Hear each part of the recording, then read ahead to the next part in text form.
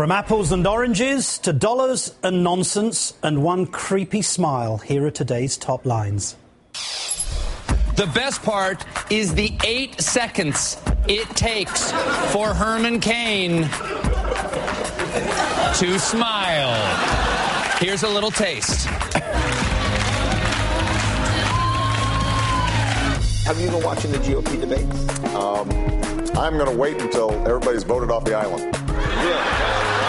Once they narrow it down to one or two, I'll start paying attention. How much would the feds lose in revenue under your plan, Governor? I don't really worry about what the feds are going to lose. I believe it was Lyndon Johnson that said, don't these people realize that if they push me over to an extreme position that I'll lose the election?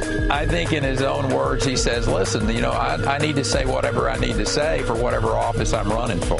So it's not correct to mix apples and oranges. Those people in the Republican primary have got to lay off this stuff. They're forcing their leaders, the front runners, into positions that will mean they lose the general election. This doesn't wash off.